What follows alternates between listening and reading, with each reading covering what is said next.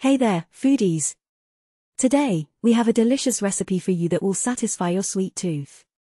It's Mark Hix's cream horns recipe, and trust me, you won't be able to resist these tasty treats. Now, the great thing about this recipe is that you can use any seasonal berries you like. You can even mix different types of berries for a burst of flavors. And the best part? It's super easy to make with ready-rolled all-butter puff pastry. You can find this convenient ingredient in your local grocery store, and you can even freeze the excess for later use. To start, preheat your oven to 200 degrees Celsius 180 degrees Celsius fan gas Mark Hix. Unroll the pastry and cut off 4 1.5 cm wide strips. Wrap each strip around a cream horn mold, starting from the pointed end and overlapping it a little as you go. Make sure it reaches the top of the mold. Trim off any excess if needed.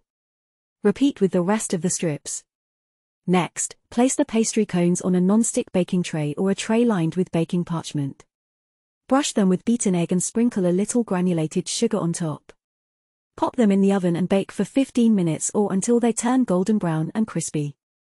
Once they're done, remove them from the oven and let them cool for a bit. Now, here comes the creamy goodness. Whip some double cream with caster sugar until it's nice and fluffy.